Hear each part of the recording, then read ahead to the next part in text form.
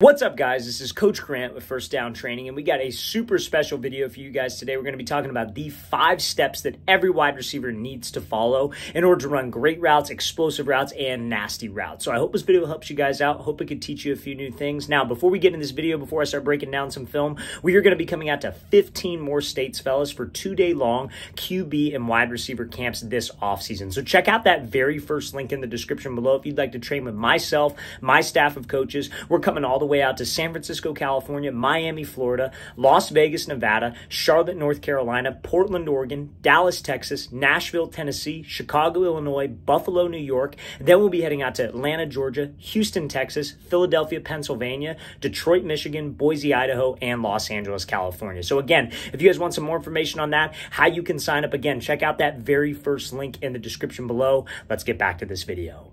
All right, guys, so the first key to running great routes is going to be selling vertical and being able to change direction on a dime. So we're going to look at this example here from Elijah Moore running this route, and this is going to be just like a simple stop route where he comes off the ball, pushes vertical, puts the brakes on, and then is able to come back to this ball and win on this route. So let's talk about why this is able to work and why this is a major key to running routes. So to be able to get separation, like I think a lot of times what DBs are trying to read on wide receivers is they're trying to read a wide receiver's body language and they're trying to read his speed. So on every single route, if we could come off and not give him something called an indicator with my body language or with my speed, it is going to be very hard for him to anticipate when I am making my break, and that's how I could get separation. So that's what the name of the game is in terms of selling vertical and quote-unquote selling the fade. So when I try to sell the fade off the route, this goes for the same thing on a 5-yard hitch, a 12-yard post, a stop route at like 10 to 12 like this route is. You have to make sure the first thing you're doing is running hard. Now, there's a lot of information out there from different, receiver coaches saying that, oh, you never want to run full speed on your routes. You want to be under control. And I get that. You do want to be under control. You do want to be balanced, but you got to run hard. If you guys are running 50%, 75%, that is not going to threaten a DB at the next level. You have to play at a certain speed to get this guy to open up the gate, open up the hips so we can get some separation. That's the first key. That's what every single wide receiver I feel can master no matter what age they are, age 7 years old, all the way up to 25 years old. Like you should be able to sell vertical on your routes. So the first thing you do is make sure that we're running hard. Now, second thing that ties into running hard is going to be your stride, right? If you guys are taking short, choppy strides, you're not driving your knees up, you're not keeping your ankle flexed. And again, those are basic running mechanic, like tips, tricks, however you want to think of it, that'll help you run faster, but it also helps you sell the route. Like no DB is going to bite on a fade route. No DB is going to commit his hips to the fade route. If let's say your break is at 12 and right before the break you start taking all these choppy steps or you slow your speed way down. Those two things are called indicators, and we cannot have indicators with my speed and with my stride on a route. Now, last but not least, at any time a DB's in man coverage, press man, off man, catch man, where are his eyes supposed to be on a wide receiver? He's supposed to be watching our hips. So this also ties into selling vertical. If you want to run better routes and you want to get open, you should be able to take a photo of your pad level at about 5 yards, and let's say the break's at 12. From 5 to 12 yards, your pad level should be the exact same position. And by pad level, I mean body language, literally the level of your pads. So many wide receivers, because when they get into this break, they know that they obviously have to drop their hips into a route, especially a route like a hitch route or a deep stop route or a comeback or a curl, anything where you have to break down. And what guys will do is right before the break, so they can drop down, they'll pop their chin up in the air, they'll raise their chest up in the air so they can drop down. Guys, we cannot do that because that's going to give away the break to this DB. When he's reading my hips need to stay at the same level.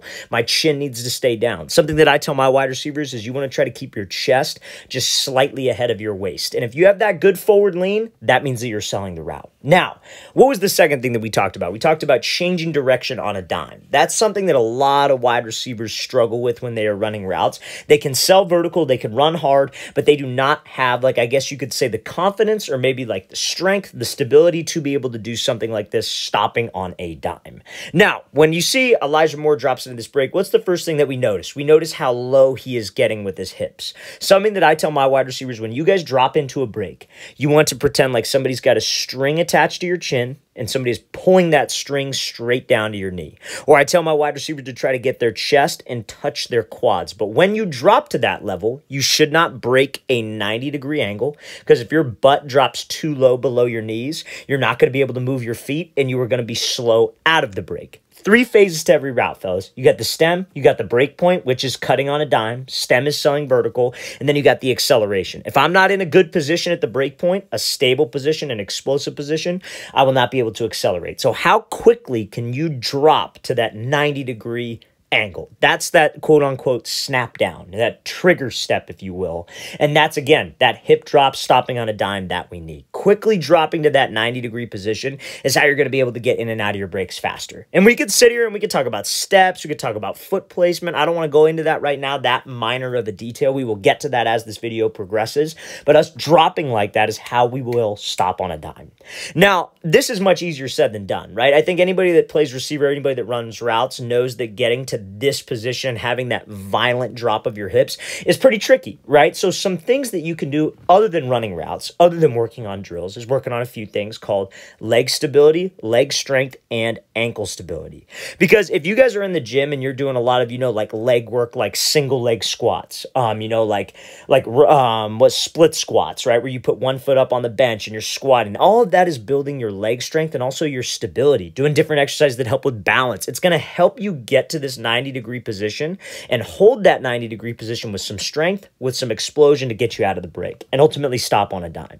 So if you guys can master those two things, selling vertical, stopping on a dime, you have a great foundation for route running, and you're going to be in a position to get separation. Now, there's some other details that we're going to cover throughout this video that you also have to emphasize, but this is the foundation that I feel every wide receiver needs to get. If you can get this, I think you'll be all right. Now, the other things that we are going to be talking about are what you need to be able to beat a talented and disciplined DB. Because I'm not just trying to get you ready for a DB who's bad, who you could just beat by just running hard and then breaking on a dime.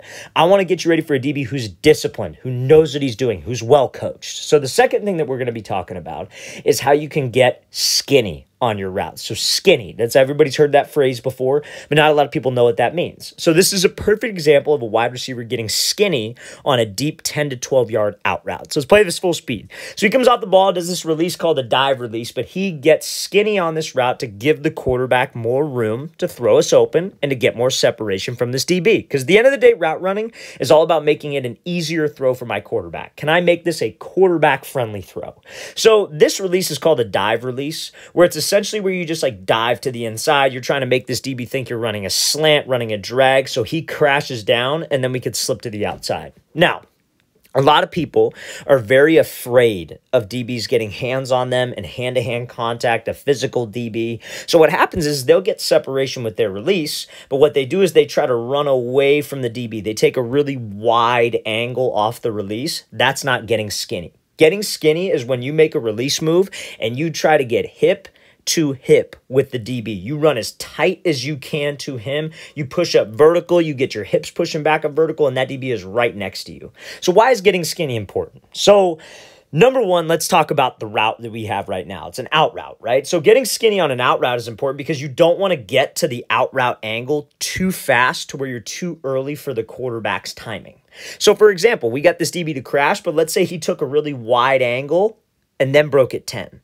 Again, guys, he would be too far to the outside, number one. He would get to the break point too fast, and that would screw up the quarterback's timing. The quarterback is expecting us to have a vertical angle to 10 yards, 12 yards over the break is, and then break to the out route with a lot of space to run. But if we take a wide angle and we don't get skinny, not only will that allow the DB to get back to our break point and maybe beat us there potentially, but we get to the window too fast. Now, let's say this wide receiver does that. Let's say he goes wide, but then he tries to get up vertical. When you go wide, guess what the DB has? More time to open up his hips, flip his hips, and cut us off to the angle. Because at this point, we still have to get up to 10 yards. But if I take a wide angle and it's slow for me to get to 10 yards, DB's going to recover. DBs work on their recovery speed, just like wide receivers work on their cut speed and their release speed. So we have to make sure that we get skinny to him because that will help us, again, have more room for the QB, help us with timing, and it could set us up to do something called restacking, which is essentially where the DB is trailing behind us. Or maybe you're running right next to the DB and you start to lean into him with your shoulder, with your hip, and then we break so we could get a little more separation on it. But I can't use the lean. I cannot stack if I don't get skinny and run hip to hip with him. Now, let's say, for example, you had to run an inside breaking route. and because you got skinny, you could maybe stack. Or, for example, DB's inside shade, you have an inside breaking route, but because you're right next to him, you could take this hand, swat him by, and slip underneath and work a throw-by move. But all of that cannot be accomplished unless you guys get skinny off the break, or off the release, I should say. So second thing that you should worry about heavily with your routes is getting skinny on your breaks.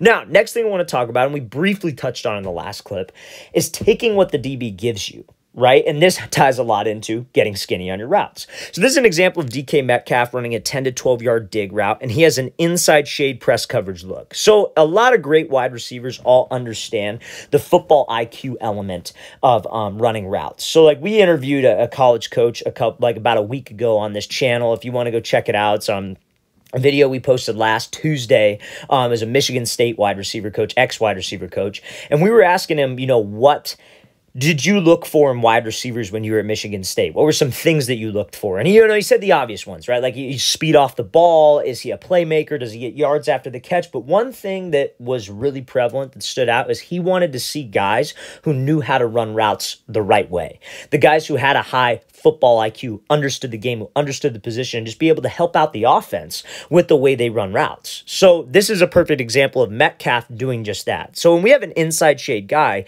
we know that his goal is to prevent the inside route. Don't give up the inside route. So if we have to run an inside route, a lot of receivers are super comfortable forcing the inside release because, an inside release on an inside breaking route is easier, but it's not always the best course of action because if you force it in this DB's inside shade, which means he has inside leverage, his goal is don't give up the inside, right? So he's going to do whatever possible. He's going to keep his leverage. He's going to get hands on us. And when that DB gets hands and forces me way to the inside, not only would that screw up spacing on the play, but that can also screw up timing on the play. So what we have to do is we want to try to attack him inside, maybe make him think we're doing that, then take the outside release. Take what he gives me.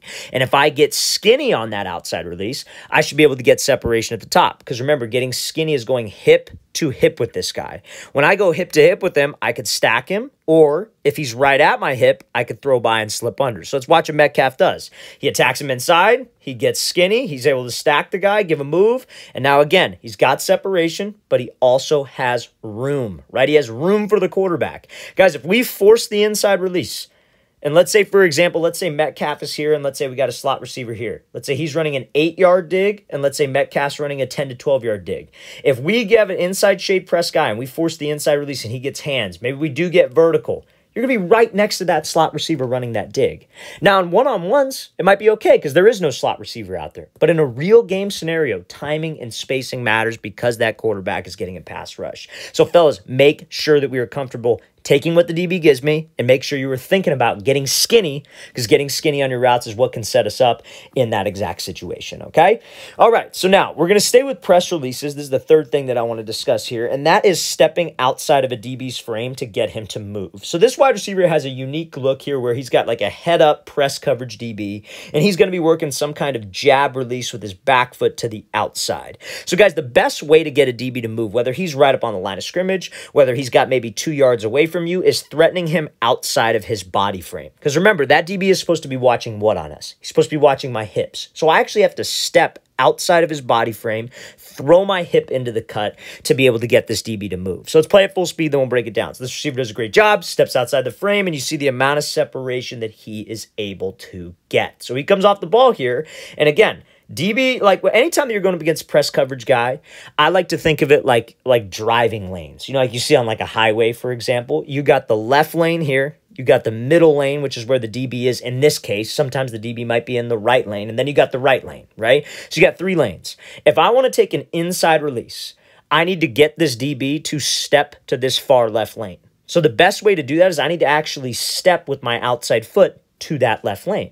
So if I could step vertical and attack, I want to do that. If this DB's right up on the line, I could still step to that left lane, but it's more of a lateral step. But we have to step outside of his body frame. Now, a lot of you might be thinking, well, if I step outside of his body frame, wouldn't that be too long of a step? I wouldn't have any explosion because my foot's outside my frame.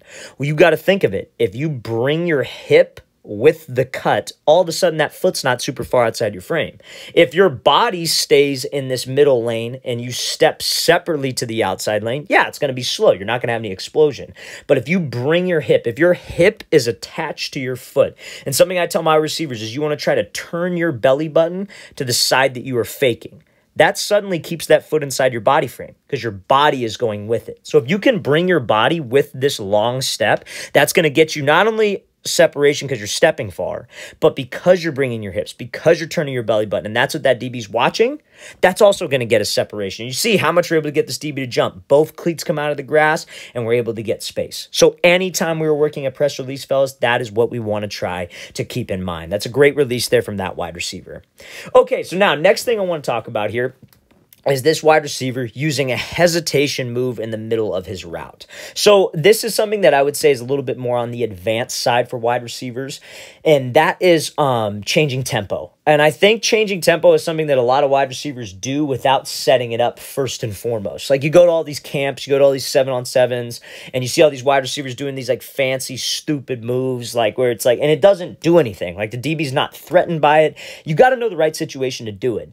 And it's when you're trying to pair routes together. So this wide receiver is running a post route, and he's got an inside shade off man coverage DB. So what we want to try to do on this route is we want to try to attack his outside shoulder, outside hip. My goal is to get him to flip open to a fade and slip underneath him. That's my goal because he's sitting off at about like 8 to 10 and my break is right at 10.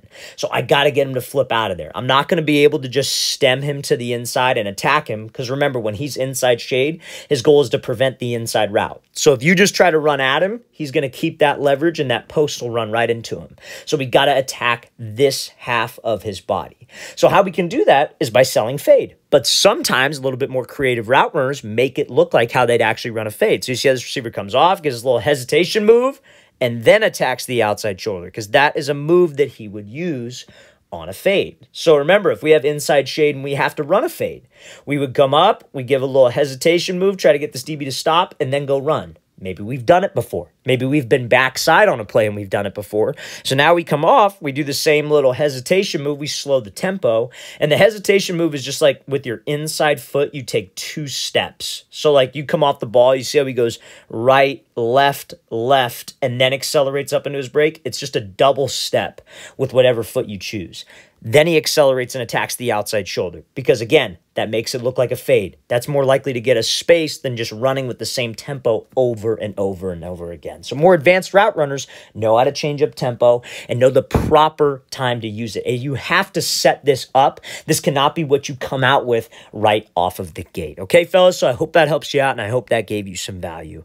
All right, fellas, really want to thank you for watching. I really appreciate it. Again, if you have any questions at all, don't hesitate. Leave those in the comment section below. We always appreciate the feedback. Always great to hear from you guys. And again, fellas, if you'd like to come out to 15 different states this offseason to train with us, check out that very first link in the description below. We'd love to have you out. I'll see you guys next time.